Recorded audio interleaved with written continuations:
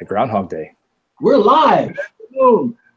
Good evening or good morning, brothers and sisters, students of the fire service, depending upon where you live in the world. I'm Bill Gustin, the oldest man in the room. March the 6th marked my 39th year with the Miami-Dade Fire Rescue Department in Southeast Florida.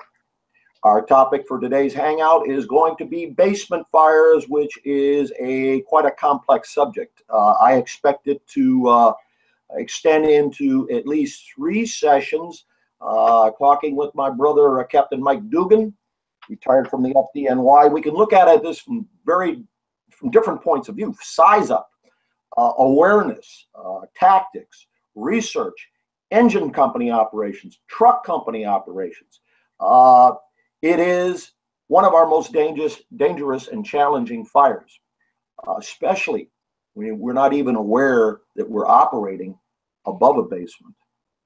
I want to mention our sponsor, Key Hose. It's Key Fire Hose, keyhose.com. I also want to give a shout out to their sales manager, Mark Lighthill.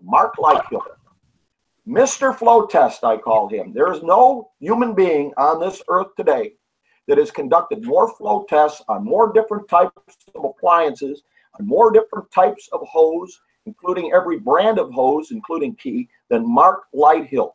When you buy a product from Key, you're getting a product that has been tested extensively by experienced firefighters like Mark Lighthill. I've networked with this man for years. On matters that have nothing to do with fire hose. Sometimes it does, but I can tell you, if he doesn't have an answer for you, you'll find somebody that does. Before we begin our session today, I want everybody to remember Captain Bill Dowling, Iron Bill, from the Houston Fire Department, that passed away yesterday after injuries he received from a fire and a building collapse in May of 2013. Fellas and ladies, it's not always an instant demise. It's not always an instant death. Right now, how many firefighters are slowly dying as a result of cancer that they have received on this job? How many firefighters that participated and were involved in 9/11 and the activities afterwards at Ground Zero are suffering because of those effects? It may not be as dramatic as an explosion, a backdraft, or a falling wall, but it is every bit as dangerous. It's every bit as deadly. So let's give a shout out. Let's remember Captain Bill Dowling, Captain Iron Bill from the Houston Fire Department, in our prayers. So what we'll do now is we're going to have each participant introduce themselves and then relate one of their most memorable or harrowing experiences with basement fires. And I will begin with the second oldest man in the room, Captain Mike Dugan, retired from the FDNY. Go ahead, Captain Mike. Good afternoon, brothers and sisters, and thank you for having me on, and thank you for Fire Engineering for allowing us to do this, to come together to share some knowledge with you. I retired from the FDNY, and we're talking about basement fires. And basement fires, I've been to quite a few basement fires, and I remember one in particular where we were the first to hook and ladder, and the first two engine got in before the truck and made a push down the stairs. And a young man who was in that company on the nozzle got burnt, and he got burnt around the wristlet of the coat. And the burns were so severe that the tendons in his hands, he ended up with what I call almost like a claw. Now, his wife was pregnant with their first child and doing things for that baby. He was retired from the job because of it, and doing things for that child, just buttoning clothes and things like that are going to become difficult. We have a duty to do a risks versus rewards and a size up and a full 360 understanding of what's going on and paying attention as we are getting ready to do this, because basement fires are extremely, extremely, we're going down the chimney. And we can talk about different fires, historic perspectives, where these things happen, where people get hurt or killed. And we have to understand that what we are doing is we are trying to make sure that we are doing the right thing to protect our members and the public. But at the same time, we are doing what is the best for us. Okay. So that would be a real good thing. Mike, before we introduce Jason, could you just give us an idea of what you're doing at FDIC? I am going to be doing my class with my brother Mike Galliano in the classroom. We are going to be doing the class of Firehouse Excellence. It's a leadership class for company officers in the field. I'm going to be teaching hands-on this year for the first time in a while. I'm going to be teaching with the I Women a class called Leverage, Force, and Aggression, Drills from the Street. And we are working to help people who are smaller in stature, might not have the same upper body strength that I have, might not be as big as I am, to understand ways that they can use techniques to make their job easier for them. And again, my partner Mike Galliano and I are very lucky to be teaching with a young lady by the name of Katie Johnson out of Baltimore County. And we're going to be teaching the hands-on there this year. And also we'll be on the radio and a few other things at FDIC. And so it should be a lot of fun. Thanks, Mike. Thanks, Mike. Brother Jason, could you introduce yourself? Let us know one of your most memorable basement fire experiences, and then let us know what you'll be teaching at FDIC. Yeah, thanks. Jason Holvelman from the Florissant Valley Fire Protection District, battalion chief there, and also co-owner of Engine House Training. And FDIC, quickly, I'll be teaching Thursday afternoon, one of those last time slots, the 10 Commandments for the Company Officer off the fire ground. And looking forward to seeing everybody. I'll be catching up with everybody at all the evening activities like the Brotherhood Bash and the 5K, Courage and Valor 5K. So look forward to seeing everybody. I'm going to take a lot of classes this year. Looking forward to that. But as far as basement fires go, the one that's most memorable, it wasn't so much that it was a really bad fire in as much as it was a 12-unit apartment building with a large basement. And these particular apartment buildings, a lot of people probably have them. Their access to the basements are not as obvious, and they're not easy to get to. They're hard to deploy, especially a lot of turns to get to them from any door that you go in. A lot of them, you've got to go into certain units to get to the basement accesses. On top of that, the basements were subdivided in basically like chicken coops almost. It was chicken wire and 2x4s and stacked to the hilt. And it was a situation where we had a lot of heat, a lot of smoke, but not real good signatures, really difficult to find the fire. And it took us, it took me almost a complete full bottle of not really doing a whole lot, but walking around trying to find this fire, not really being able to vent it since we didn't know where the origin was. But it was, and we've had several fires like that since. And I don't know how many apartment buildings people think about having basements, but it's something that we have to deal with on a pretty regular basis. All right, Brother Jason. And our friend from Wichita, Kansas, in the Heartland, Mr. Sam Hiddle. Afternoon, gentlemen. Lieutenant with Wichita, Kansas Fire. And at FDIC, I'm going to be fortunate enough to participate in the Truck Company's Essentials class with Mike Champo. It's always a good time, a learning experience. Very fortunate and blessed to be a part of that. And then on Thursday, I get the opportunity to teach forcible entry. Wins are in the details, where we go into stuff that goes beyond just inward, outward doors and talk about why we fail and why we win at different forcible entry techniques. Will you be covering mag locks and electronic strikes in that class?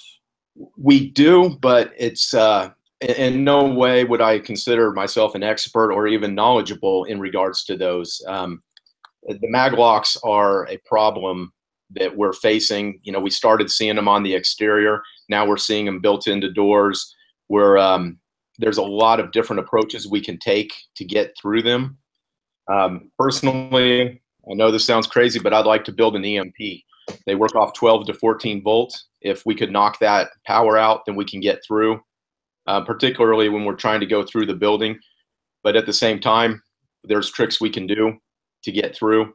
And we'll talk about some variations. I think we're going to get better at getting through them through the years, but right now they are problematic for us, especially when you look at some of the earlier mag locks. They were about 450, 300, 600 pounds, and now we're up to about 6,000 pounds. You want to let us know about one of your most harrowing or memorable basement fire experiences, Sam?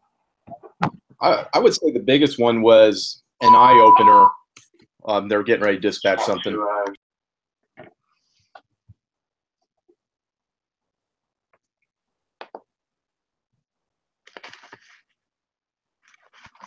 Okay. I would say the most memorable one was thinking that we were going to go through the front door, and once the 360 was done, realizing that that fire was through the basement. And had we gone through that front door, we would have found it, just not the way we wanted to. Yeah, you would have been first on the scene. So in other words, you would have experienced the phenomenon of through the door, through the floor. Exactly. All right, brother. And that's an all too common scenario. Well, great, Sam. And I'll be looking forward to your attending your class that and heckling you and intimidating you at FDIC. And if I can annoy and make you feel more uncomfortable, then just let me know. Just kidding, Sam. Just kidding. All right, I know you're a sensitive guy. And what about our next brother there? That should be our another follically challenged young man, but with a very symmetrical head, I must say. Thank you. Dan Shaw, if you introduce yourself, let us know what you're teaching at FDIC and your most memorable basement fire experience. Okay, good afternoon, guys. My name is Dan Shaw, as Bill said. Yes, I'm follically challenged. But I am Battalion Chief in Fairfax, Virginia. I'm also Vice President of Traditions Training and fortunate to be the co-author of, with my brother from another mother, Doug Mitchell, of 25 to Survive. And that kind of leads into what we're fortunate enough to teach at FDIC this year. On Monday from 1:30 to 5:30, we're in the Wabash 1 room teaching 25 to Survive, which is looking at the most common fire we run, which is the residential building fire, and identifying those 25 most common errors we all make, but then giving you 25 ways to correct those errors through simple tips, drills, techniques you can do in any firehouse. And then we are extremely fortunate enough, again, to teach on Thursday at 10:30. We'll be in the Sagamore 3, 4, and 5 room. Again, both these classes with my brother from another mother, Doug Mitchell. And we'll be doing first 2 residential fire concepts for engine and truck company on residential building fires, talking about residential building fires again, giving some tips and tricks on talking about the challenges and how to overcome that. As for basement fires, I mean, I think we all have there's particular stories, but what I would offer is more of a perspective, because I think every basement fire I've been to has raised the hairs on the back of your neck. But the perspective really is from where I am now as a battalion chief in the 4th Battalion, and having some really great, aggressive fire officers and firefighters. I go back from when I was a firefighter and was under the belief that I was invincible and that nothing bad would happen, so you have to get after it on basement fires, to now being the incident commander and wondering, my God, I have 40+ guys who think they're invincible and have to go in and go after and get it, and kind of tempering that both, because there is no other fire we go to which you are operating on top of a platform that's been subjected to fire for an unknown amount of time. And then you have to figure out the recognition and the proper tactics. So, yeah, it's more of a perspective. I mean, every basement fire I've been to, it's whether it's been a hoarding situation or they've been SRO single room occupancies where they've put foam across the top of the ceiling and cut out the stairs, and they sublet it to people who they're just trying to get money out of, and you have a fire down there. Just a wide spectrum, but each one of them offers a different challenge. But it really does come back to we can't lose focus on the fact that platform we're operating on top of is being attacked by fire.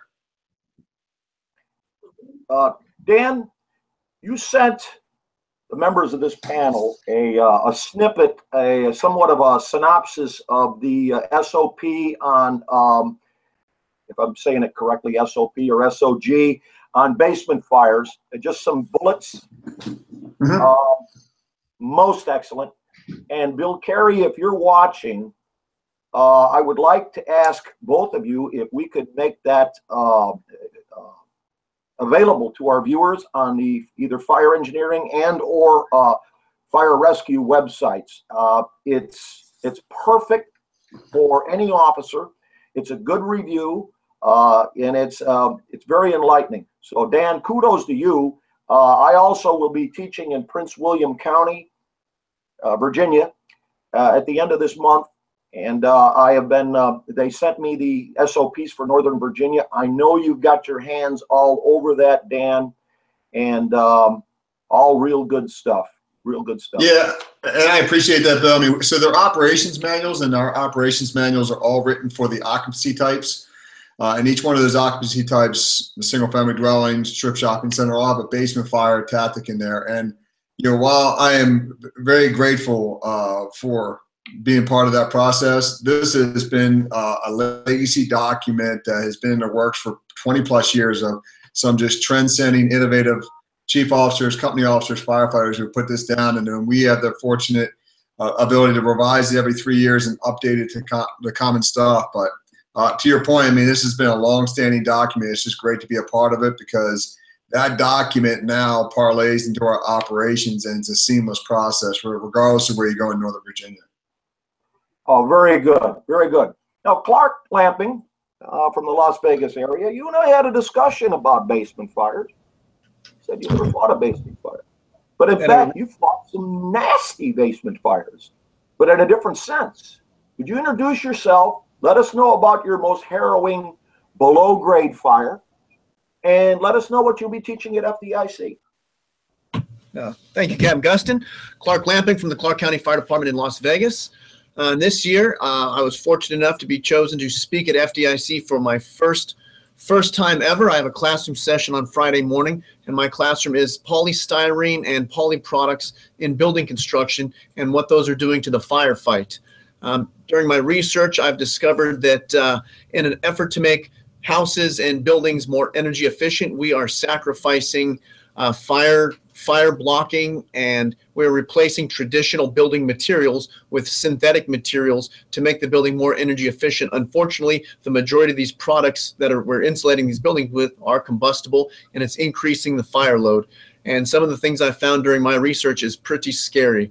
So I'm going to do a review on some of this at my class, and being it's my first time, I'd appreciate it if you showed up. And I love being heckled. I loved heckled. I'm a fireman at the Corps, so maximum heckling would be appreciated. We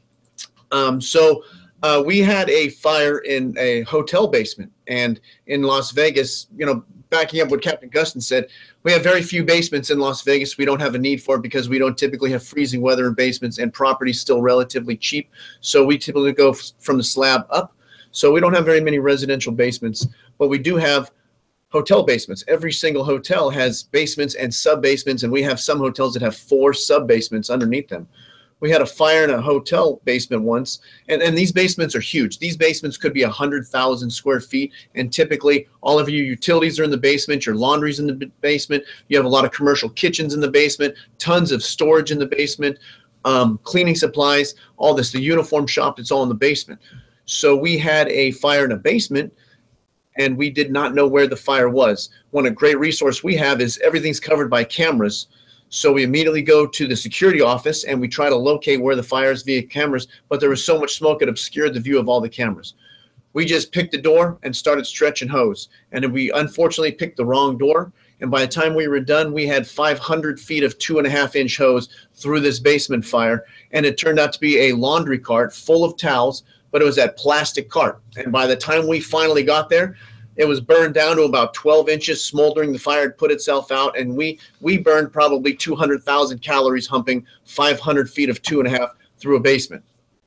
Clark, were there sprinklers in that basement? There were sprinklers in the basement, yes. No standpipe hookups, though. No standpipe hookup. Any firefighter that looks at a building and says, don't worry about that place, we'll never have a serious fire because it's protected by sprinklers, has never fought a nasty, smoky, dangerous fire in a sprinklered building with the sprinklers operating. Not an indictment of sprinklers. They have a remarkable performance record. But you're in la-la land if you think that sprinklers are going to prevent you from ever having a fire that could kill firefighters, kill civilians, and destroy a building, especially when you have the residential buildings that are protected by a 13R sprinkler system. Clark, while you were talking about plastics, insulations, and facades, a bulb went off in my head, a very dim bulb, Clark, but a bulb nonetheless. Like a Christmas light. Last week, I have heard from Professor Dave Walsh, who's the program chair for fire science at the Dutchess Community College Fire Science Program in Poughkeepsie, New York. Not another word that rolls easy off the tongue, Poughkeepsie, New York. And Jerry Knapp, from a fire that happened, I believe, in Muncie, New York. Not a lot of fire, but a lot of nasty smoke and off-gassing from the thermal decomposition of plastic foam insulation. So I have the pictures, Clark. I will be sending them to you. As soon as you send me those valves, those standpipe valves that you've been promising me for the last 3 months, then you'll get the pictures. All right, Chief Halton, are you there with us, sir? Yes, I am. Would you like to talk to us just a bit for some tidbits of wisdom? Yeah, and I do want to let Sam Hiddle know that I did notify the NSA that he wants to create a EMP, which is probably an act of terrorism. I just had to go there, Sam. I thought that was. You know what? When I started researching it, I actually got in touch with the guy at the ATF just to make sure. yeah, I would do that. Anyway, basement fires I think are fascinating. I think that anytime we talk about below grade operations, whether it's subways, basements, manhole operations, they're fraught with tremendous risk. Basements being probably the most attended to of those subgrade events. As such, we've done a great deal of study on them. There's the NIST Duel work that's out there. Our good friend Ted Nee put a simulation up on fire engineering this year about attached garages, but many garages, we have to keep in mind too, can sometimes be below grade. You'll often see where they'll build a house on one plane and have the garage drop down just below. And I think you want to approach those as a basement. I think if we look back historically, in 1982, you had the Path subway fire, which was a below grade basement type event that was really a significant event in the fire service in terms of our learning about how fire behaves below grade. In my personal experience, one of my most dynamic fires I ever had was a church of the Latter-day Saints in Albuquerque, New Mexico.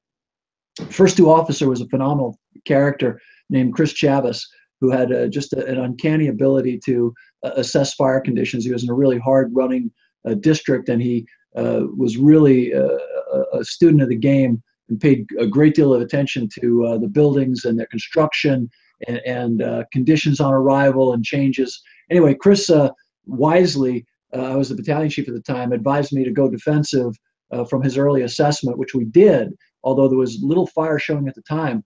But back then we did ventilation kind of routinely, and we took the lower casement style windows that you'll often see at kind of the grade level for basements of this church, which resulted in an incredible volume of fire erupting from that basement area, combined with the other fire that was happening in the church. Just to totally, we lost the mineral rights on that building. We burnt that thing with panache. But I remember watching that fire activity occur. Fortunately, none of our people were in the basement at the time or near the fire behavior that we witnessed.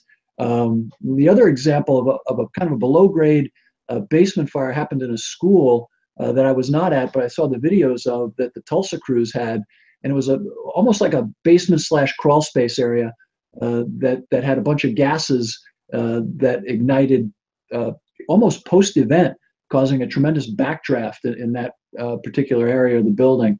So basements are fraught with tremendous difficulty. I think the approaches to them need to be really nuanced with what level of fire condition you have, what your resources are. And as Bill and Clark spoke to earlier, some of these massive basements really can be fraught with peril, whether they're sprinklered or unsprinklered.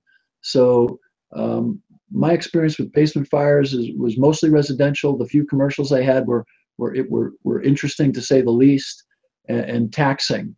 So I think that now, knowing what we know about ventilation, they become even more problematic when you think about the energy movement in a basement fire. And so it'd be interesting to hear what the rest of the crew thinks about the application of foam in these events. I think the Chicago guys do a great job. They basically just film with foam as a suppression technique, which I think is really impressive. And other techniques that folks here might want to employ. But I think basements are one of those areas where life hazard in your typical residential, whether it's half the footprint or the full footprint, generally not as Steve Massar would say, not really a survivable type of environment for the customer. So I think for us as well. And I remember our early training, all different ways of going down the stairs to avoid that, energy, that heat that was rising above you was fascinating. I remember those drills, and I remember doing that a few times. So always a scary proposition when we talk about basements, but great topic.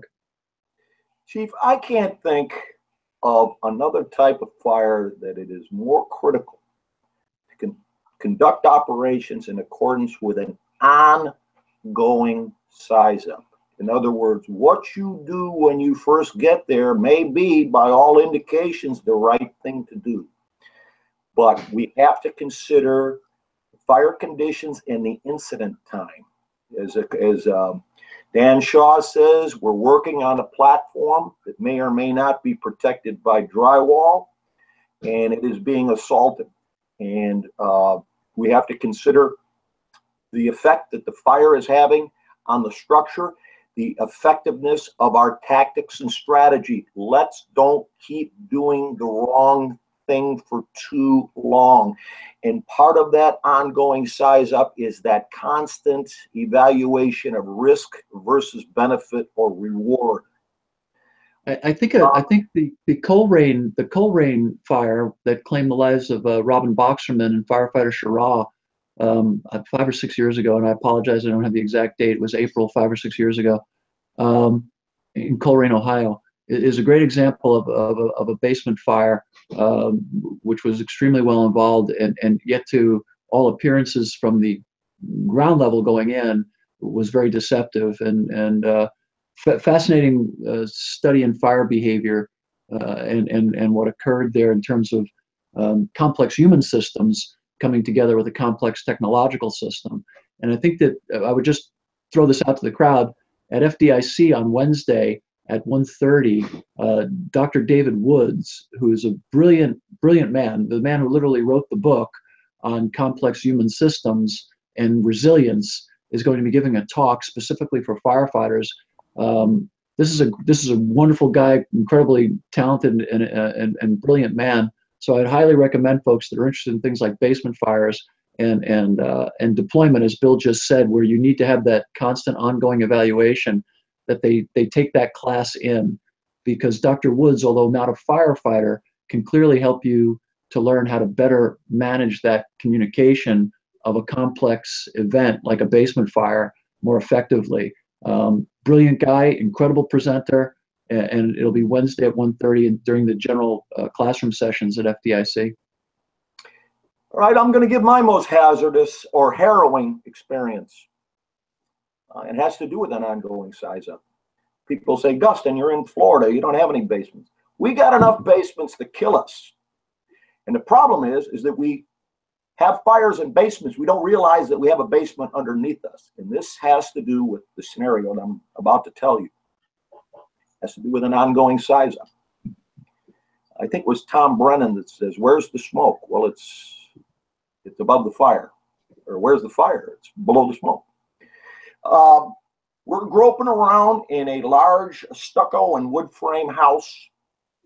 It's getting smokier and smokier from all indications, both on the inside and from the size up, by a very wise and experienced battalion chief, Buddy Stevens. God rest his soul, died of job-related cancer.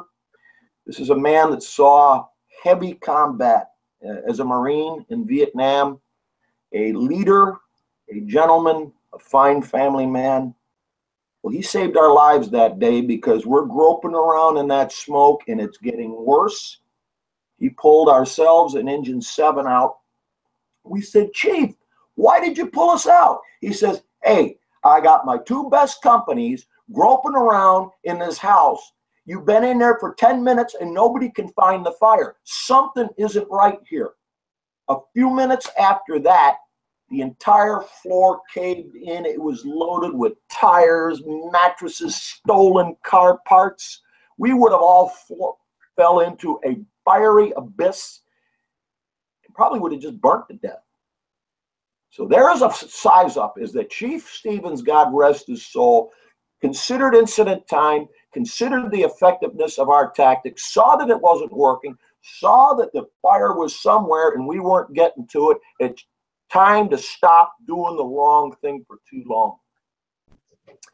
Time for us to mention our sponsor, Key Hose. That's keyhose.com. There's been a lot of talk lately about using hose smaller than 2.5 inch for standpipe operations. Some of your options is 2-inch hose, both with 2.5 inch couplings and those without it.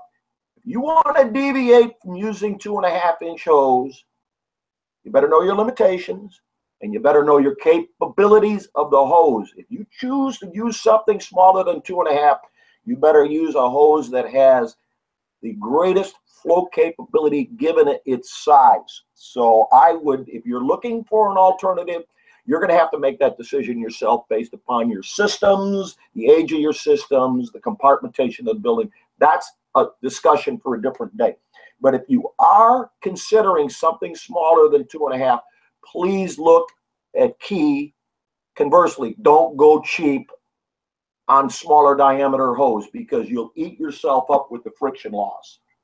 I will be teaching a 4-hour workshop on Monday on operations for newly promoted company officers. And this is a shortened version of it, actually, about a 16-hour class that I teach to our newly promoted company officers. And I began this class years ago on the premise that I would ask experienced officers 2 things. Knowing what you know now, what would you do differently as a newly promoted company officer? And secondly, if you could speak to a group of newly promoted company officers, what advice would you give them? So I'm going to be teaching this class 4 hours on Monday. So I get a message from my brother, Chief Rick Owen from Melbourne, Australia. He says, all I can say, Bill, is that your class better be good. I'm not flying 21 hours and 10,000 miles to listen to a knucklehead. And he didn't say the word knucklehead, but it's a disparaging word that the Australians use every so often. Starts with a W. Okay, so we'll leave it at that. All right, we've got a lot to talk about. Mike, Dugan, Captain Mike. Could I think Captain Mike. Yes, sir. To the research that was done at Governor's Island, and what I'm really particularly interested in, research was good, but to what extent has the FDNY adopted some of those findings into their operating procedures? We have definitely put them into our operating procedures, where we are going to look where the engines are going, look where the fire is, look what the conditions are. And it's also learning about this, because I go back to what you said about that basement and falling into that basement. And I go back to August of 2006.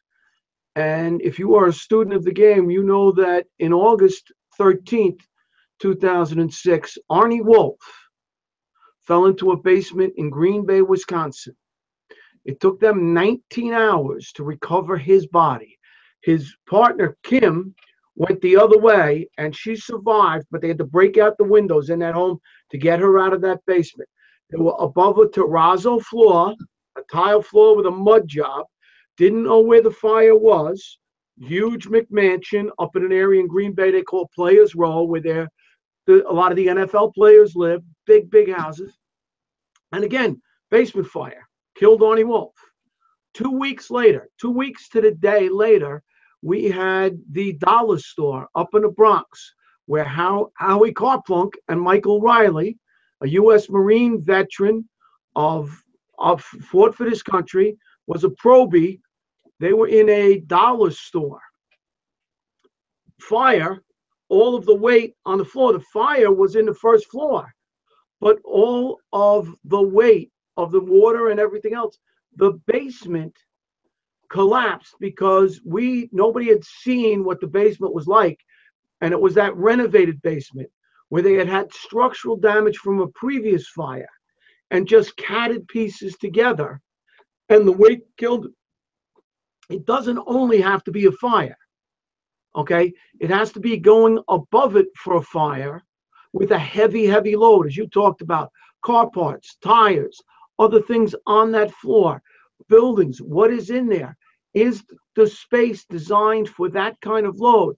So we have to look at our basements and see the total picture and make sure we understand that when we're getting ready to put our people, commit our resources to this, because the research is going to tell you specifics at a specific research fire. But every basement fire I've ever been to has been a little different. And it's almost like I call it that hazmat answer. It depends, because you don't always know. You have to see what the fuel load is, what the fire load is, what the construction type is, and all of these things. And these all have to be taken into the incident commander's size up, total picture, and the company officers have to be communicating this information.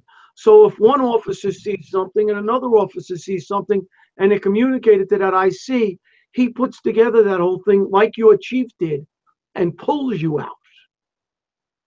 So I think the idea of this is we all have to be totally aware of where we're going, what it looks like, what everything in that fire is part of. Mike, you bring up a good point. You know, it may not be the fire in of itself that precipitates the collapse. I think we're all disciples here of Chief John Norman.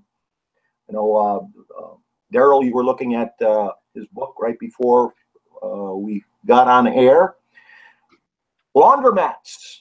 If you've read his book, if you listen to Chief Norman's lectures, they will pour a concrete slab that weighs several thousand pounds on a conventionally supported wood floor. There you go. There you go. There you go. Who brought that up? Daryl, you are something, man. And the reason for the heavy slab is you've got these large front loaders where you put in the laundry. And it has tremendous torque, and it would shake the dickens out of the floor if they don't have it securely fastened. In fact, I got my phone ringing here. In fact, I think Sam, when he was younger, used to play astronaut in one of these things, and it may have stayed in it just a little bit too long inside of one of those machines. But I'll let Sam explain that to yourself. Mike, if I could just expand a little bit. What did the FDNY learn in terms of routes of attack at basement fires, understanding that these were rows and rows and rows of government constructed townhouses, if I remember. Correct. And I think that they did dispel some myths about it being cooler once you got to the bottom of the stairs. And if you can't if you can't make it down the stairs, cover the top of the stairs. And then I think they had some event where the kitchen cabinets fell in because of the fire followed the plumbing up into the walls behind the kitchen cabinet. Can you allude on that just a little bit? Well, it's not going to get cooler at the bottom of the stairs because you're in the only ventilation area in a lot of these basements that you're going to get out. You're going to be in the chimney. If you're creating steam, you're creating more volume of material that's going to be coming up that stairs, and it's going to be coming at you, okay? So your whole idea is going to be, how are you going to be able to get water at the source of the fire? Can you take out a window? Can you hit it from the exterior? Can you do that? Getting down the stairs, again, I remember being told, don't go down. If you go down the stairs, don't open a line until you get everybody off the stairs. Everybody gets down. You go down facing backwards. And, you know, the stories of the guys tucking the nozzle under their arms and going down backwards with the nozzle flowing. They got down. Yes, they did. But, again, at what cost? Okay, you are going down the chimney. You are going down the barrel of the gun. And if it is invented, and at the point you start making that move down there, someone vents it, and you are on the wrong side of that. If you are a student of the game, we were talking about this before the program, look at the Cherry Road fire in Virginia, and they were great companies that were there. And the Cherry Road fire, and was I wrong? Was that Maryland or was that Virginia? Washington, D.C. D.C. Thank you. But the great companies that were there, and the nozzle man never got a chance to get the nozzle opened at the top of the stairs to protect himself. 2 members died. It's available resources. Look at this. Is it worth that? Is this basement fire worth that? Okay. The tactics have to be involved with the current fire conditions, the number of people you have. Listen, New York City, we got more people than we know what to do with, to throw at these things. We can stretch lines to other places.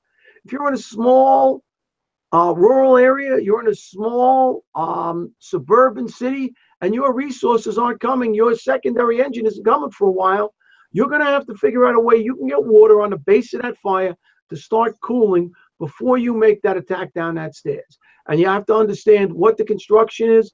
We can go into, you know, Lieutenant Halliday in the New York City Fire Department at the top of the stairs. The fire blew out. He was at the top of the stairs, burnt horrifically, thought he was dead. Okay. Again, this happens frequently. And my question is to all the people, how many people do we rescue from these basements? Good point, Captain Mike. Dan Shaw, could you allude on the wind-driven event that occurred, I believe it was in Prince George's County, where the door, it was a walkout basement, small fire in a walkout basement, wind-driven, and the fellas got caught in a flow path to such an extent that the wind blew the front door shut, and both of them were seriously burned. If I can kind of put you on the spot there, Dan. No, that was a pretty terrific fire in the outcome of what occurred. But, you know, it came back to, and ironically, that was a fire, if I correct me if I'm wrong, but I think it was 57th Avenue. It was the same street where they had a fire that was a significant event a couple of years earlier that windows were taken out of the front, a small couch lit off, and some guys got burned. But, you know, those companies are very aggressive. They're very trained. They want to do their job. And this was a wind-driven fire where whether it was lack of recognition or it was a ventilation issue or a miscommunication like what Mike was talking about with DC, I mean, the greatest companies, but a miscommunication, identification of fire when they're taking the top of steps, fire comes up the stairs, 18 miles per hour. Those guys can't get out of the way of it. Very similar happened to PG, where you have a wind-driven fire to residential, which, you know, obviously in this region we learned when Kyle Wilson got killed. Wind-driven fires can happen in a residential application. But, you know, and those guys in that fire, that you're exactly right, that front door slammed closed. One of the guys got burned. I remember right, it was right below a bay window. Fortunately, because of the aggressive, well-trained nature of the guys who came to rescue him, they were able to pull him out. But you know, we get in this misnomer of thinking that in a single-family dwelling that maybe is 1,200 square feet big, that, oh, we can't get in trouble there because it's so small. But you know, fire always gets a vote. It doesn't care. You're paid, volunteer, aggressive, not aggressive, small building, big building. We give it oxygen. It gets plenty of you know, wind from the exterior. We have delayed recognition or lack of recognition or communication. All those big things we see in the top 5 of line of duty deaths. And this is another situation. And fortunately, PG, like, you know, Phoenix did, you know, they took the information, they shared it with the capital region. They learned from it, and we learned from it because it could happen in Fairfax today, just like it did in PG. You know, it's incumbent upon us to take that information and incorporate it into our strategy and tactics before we ever get to the incident, so that we're training on this and we know it's not a hypothetical. We know it can happen. Again, I want to reiterate, kudos to Prince George's County. They are one of those departments like Phoenix that when there is a significant incident where somebody gets hurt or killed, they don't sweep it under the rug. They make it a lesson learned for everybody and then share it with the rest of the fire service. Chief Holman, Jason, I said that I can't think of another fire that requires an ongoing size up as much as a basement fire, but I can also say this, I can't think of too many fires that require a 360 size up more than a basement fire. Could you allude to some of the things that we would glean from a 360 that we may not see from the alpha side that would be pertinent to a fire in the basement? Oh, absolutely. Actually, my last fire as a captain was a pretty good working basement fire, and we ended up doing 2 360s on that because when we first got there, we had generalized smoke on the Delta Charlie corner, but it really wasn't showing significant signs of a basement fire right away. It also really emphasized the importance of crew size and how we deploy to these particular basement fires, especially when you don't have an exterior entrance like the fire that we had that day. That's some of the things you want to look for: wells with smoke coming from those windows, smoke coming from low areas as opposed along with the high areas. We can easily get focused on what's at eye level and above, but especially at nighttime is where I see it get missed a lot. And we had a firefighter misread a building in the middle of the night during some cold weather where he thought we had an attic fire. But if you look down towards where the band boards are and where the platform was, you had a lot of smoke issuing from that low area where you've got to be very cognizant of the fact that you've probably got fire at a lower area than what you normally might. Looking at those exterior entrances, whether it's walk out or walk up. In our district, it's mostly walk up if we have an exterior entrance. But that particular fire, we had to, once we got the door open and it got a little bit of ventilation, it was easier to identify. But it took 2 passes to truly identify that as being a basement fire before we ended up deploying all those crews. Okay, great. Just for our viewers, we got a late start today, and I apologize for that. If it's okay with you, Chief Halton, can we go about another 10 minutes or so? Would that be okay with you, sir? Yeah, that's great. That's a great idea. We're good with it. Jason Opelman, you mentioned a band board, also called a rim board in some cases. Sam, could you allude because you sent me some outstanding pictures where you've accessed a basement from the exterior by removing the siding and penetrating that ribbon board or band board. Would you expand on that, please? Yeah, absolutely. If we have a stick build home, we can still go through it, but we're most likely going to have to come down from the window, and then we're going to cut through most likely a 2x10 or 2x12. If we have truss construction, then it's going to be an open web. Even though it'll be hand built on the edges, we're still going to have an opening in there that's built much like a shortened wall. And by coming down on that side, we can open that up and get access to the floor space. We can get access to some of those larger rooms because basements aren't always going to be compartmented. And that's something we have to go from a compartmented area above to a compartmented area below or an open area, especially with the modern construction and the engineering marvels that they're using to build these large spans across the great rooms in our basements. The other thing I would say about going into the banding is, if you can, try to go on the gable side of the home. If you look at the truss construction, we're just going to look at a simplistic home for now, a box with an Alpha, Bravo, Charlie, and Delta. Gotta go. All right, brother. Stay safe. All right. I'm going to continue with him. We're going to try to, in our next session, I'll have those pictures. I've also got some great pictures that Tim Oak took from the Chicago area, where the brothers broke the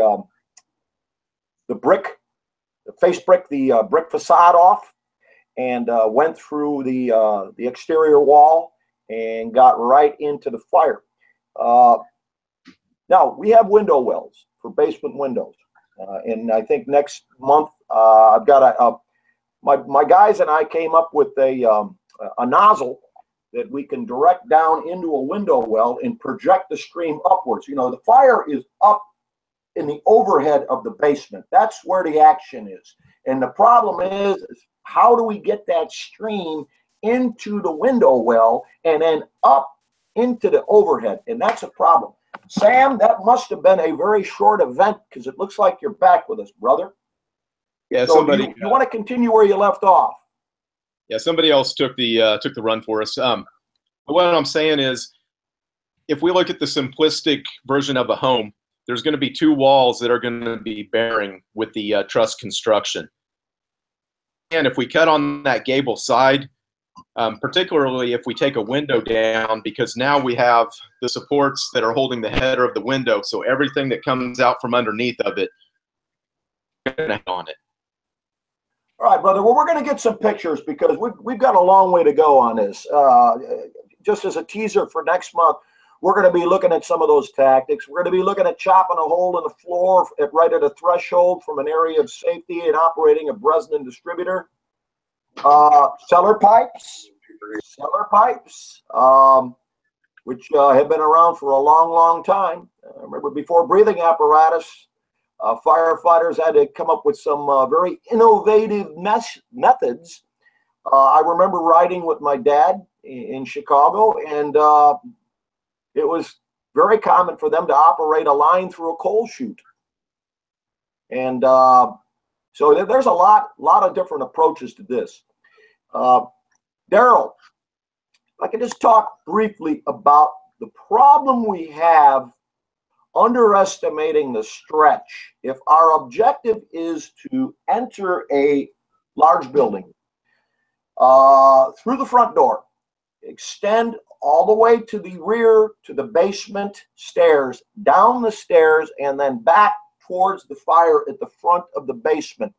Have you ever experienced a difficulty like that or a miscalculation in the length of line? Well, we've talked a lot before, and I'm one that isn't a big fan of pre-connected hose lines. I think that is one thing that can lead into stretching too short, because those lines are often meant to go from the rig to the depth of a house or apartment. And in these cases, you may be stretching to the rear of the building and then back to the front, which would require a longer line. And although many companies have some method to accomplish that, it may be more complex than it needs to be, adding hose to, you know, a gated Y or something like that. But getting back to the 360 and, you know, recognizing where the fire is, not stretching a line until you see or find the source of the fire is going to be a key component. As I think about the basement fires I've been to, and we've had in almost every situation, it was stretched into the first floor and then later discovered it's in the basement. So that is one of the biggest problems there, is not recognizing that it's in the basement for that initial line. But for the second line, now we have to really think about having an efficient stretch that isn't going to be complicated. And that may be an 1 3/4 line, and it may be a 2.5 inch line. Daryl, you've had some tragedies and near tragedies in the Bay Area on homes that are built on a really steep mountainside, where it may be 1 or 2 stories in the front and like 3 or 4 stories in the rear. I know we lost a couple of brothers in San Francisco a few years ago. Have you yourself encountered that type of fire in the Oakland, in the San Francisco Bay Area? Oh yeah, we've had many fires like it. Myself, one of the first fires that come to mind, when I was a nozzle firefighter on engine 16, in these neighborhoods may be tricky. You can't always tell that it's not a dramatically steep hill all the time. Sometimes it's just the lay of the land. The grade may just go down 10 feet by the time it gets to the back of the house. And then you have, 2 stories in the back and 1 in the front, or 3 in the back and 2 in the front. But we got to a fire where we had heavy fire involvement on the floor we were entering. It was a 2-story house. There was fire on the first and second floor. And when I look back at it, as like Chief Norman said, if you have heavy smoke and no visible fire, you may have fire in the basement. But one thing I've learned is if you have fire filling the doorway from floor to ceiling, then the fire is also likely to be below you, because generally fire is not going to be filling. It may fill a window like that, but not a doorway from floor to ceiling. And that's what was going on. And as we're trying to attack the fire, we're just really not beating it back. We only made it about 5 feet into the doorway, when through my face piece I can just see some black lines going, through the orange flame, some black lines. And it turned out to be I think that's floor joists. Tell my officer behind me, hey, I don't think there's a floor in front of us. And it was kind of comical because he said, well, don't go any farther. He said, stay right here. I think this might be below us. And we couldn't tell because of the hedges and the adjoining houses. So he went around. Turned out there was another story below us. That's where the fire had originated. It was going top to bottom from there. We held our ground and just kept a line there, and they ended up surrounding and drowning it. But very lucky, and the reason it's memorable is the small area of floor we had entered in the front door was a tile floor and burnt out underneath. And really, we should have backed up to the door, but very lucky that we could have, met our demise on that night. But the real problem with these houses is, one, it's very difficult to recognize if the fire's below you. And the other, I know there's some Monday morning quarterbacks after some of the incidents that have happened in the Bay Area, but some of these are on such radically steep hillsides, there is no option to go down the side and into a lower floor. You would have to rappel with rope to do that. And there's not always a staircase leading down to those areas. And you can't just let it go, because the houses are so close together and full of trees and brush, you'll end up burning up the entire neighborhood. And Daryl, the 360 is kind of out of the question, isn't it? Unless you've got a drone? It's completely out of the question for some of them. The roads are quite windy, so sometimes companies coming in may have entered a street where you can see the back of the house from vantage point. It's a good point. It's an excellent point. Sam, since you got your mug up there, would you allude to the tests that were done by Underwriters Laboratory and the Chicago Fire Department on non-fire rated lightweight floor assemblies in Northbrook, Illinois? Specifically, why we cannot rely on a thermal imaging camera to detect dangerously high fire conditions below us? Well, I'll tell you what, I was actually fortunate because I've always had a little bit of heartburn with that study. They kind of alluded to the fact that you would not be able to really tell with the thermal imager that you had the extent of fire that they did below them. And I got a chance to sit down with Majikowski, and we talked about it, and I told him that I've always had heartburn with it. Because it was done in such a large open warehouse, the thermal dissipation, give me a second.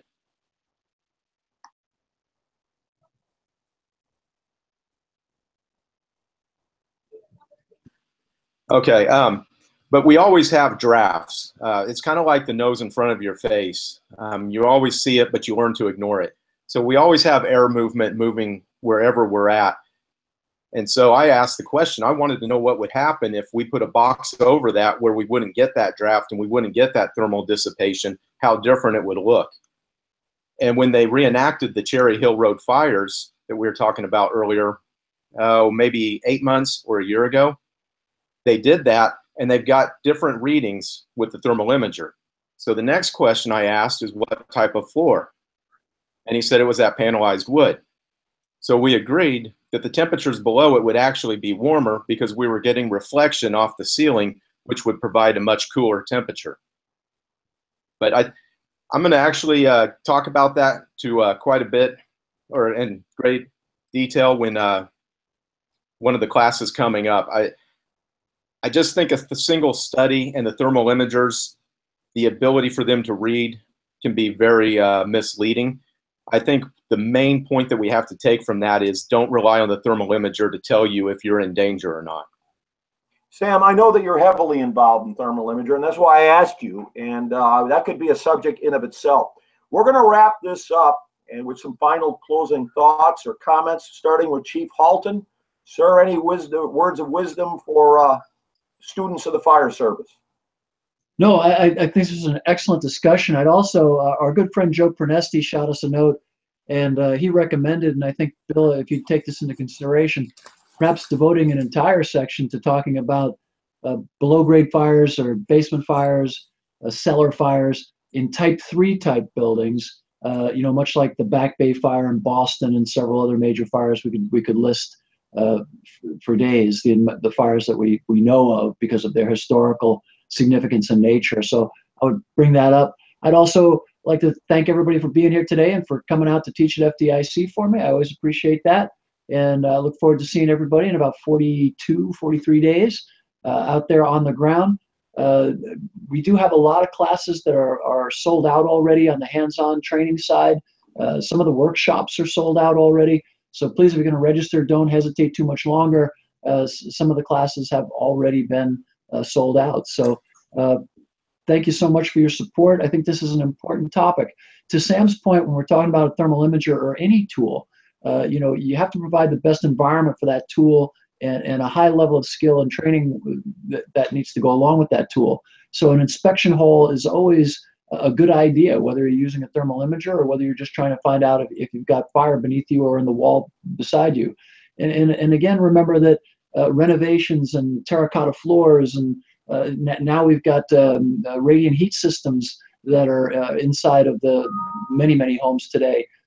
So your heat signature can get diluted and diffused by all kinds of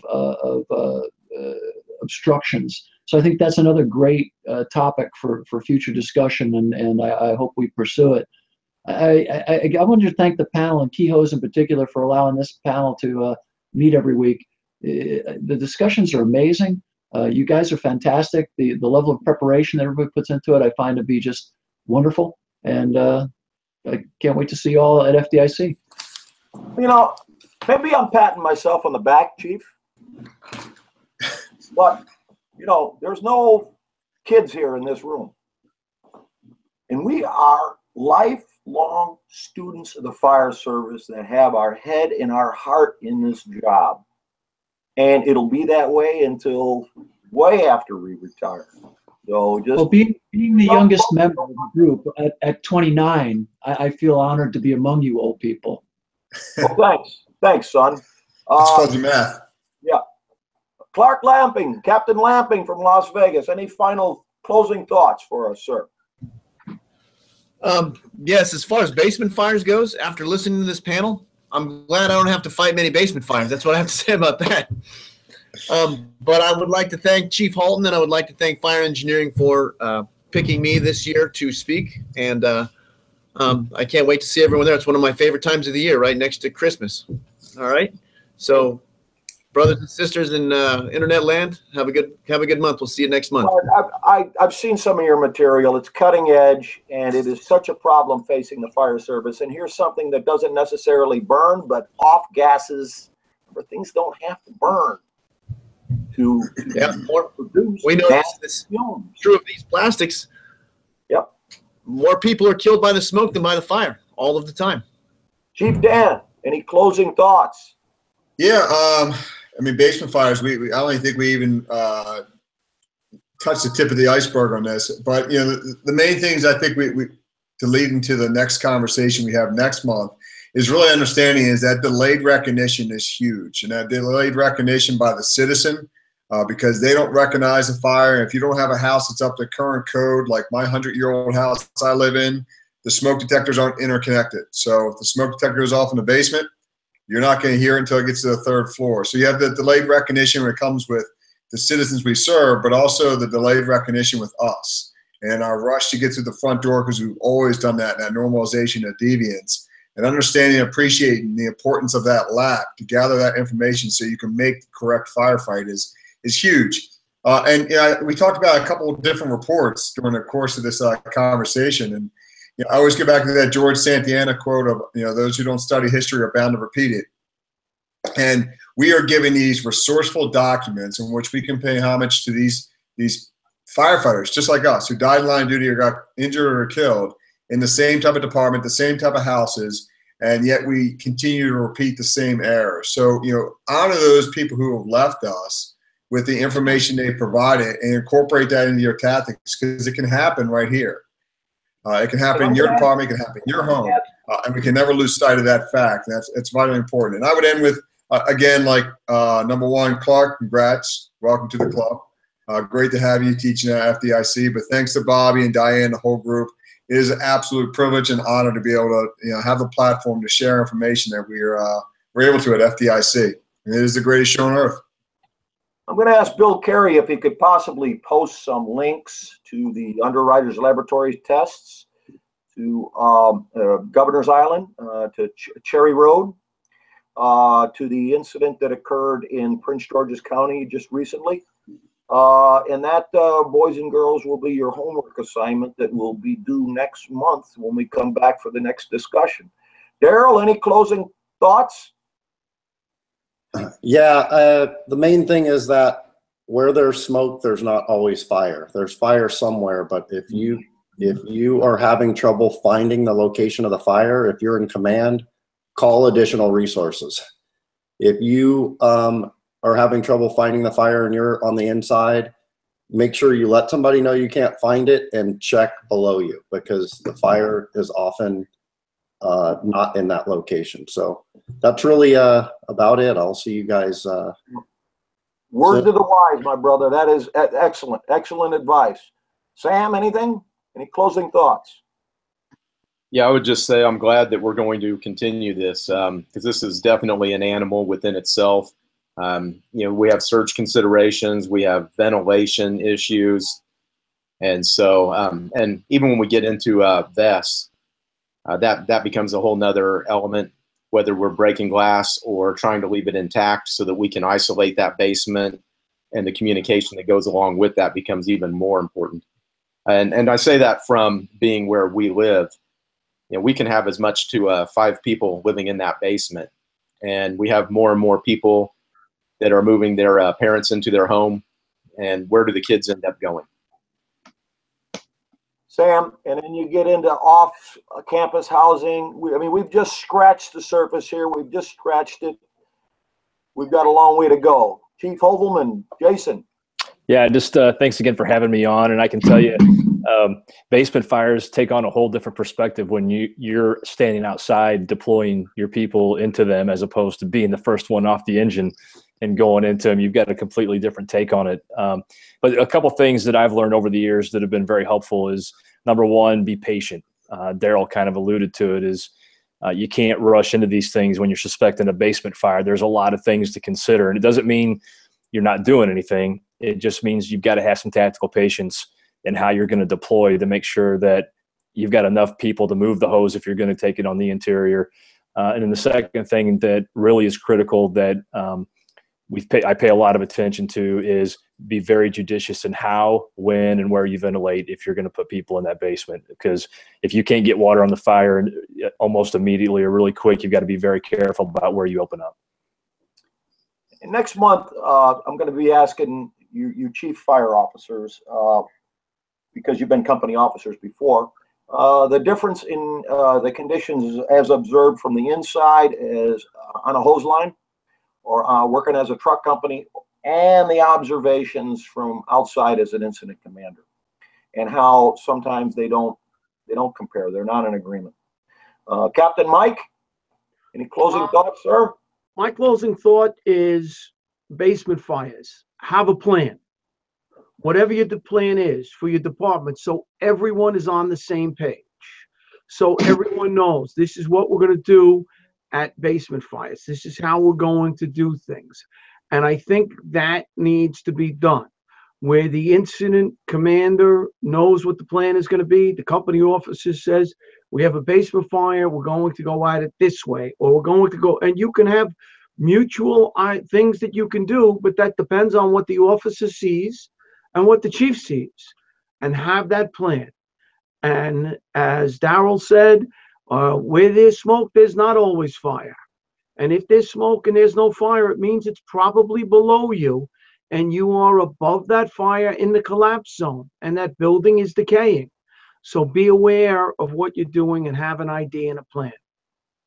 All right, until next month, Key Hose, thank you so much. Thank you for letting this happen. Again, it's an easy endorsement for me because that's the hose that my department uses. We just bought 10,000 feet of it. And I'm very happy about that because you can't find better hose. And I challenge you to get some samples and try to kink that hose. I'm speaking specifically of their high-end model, the Combat Ready. But every grade of Key hose is excellent. Everything that comes out of that plant in Dothan, Alabama is of the highest quality. So thank you very much, Key. Brothers and sisters, students of the fire service from North America and around the world, thank you for participating. Stay safe, stay healthy, and God bless you and keep you safe in our most noble profession.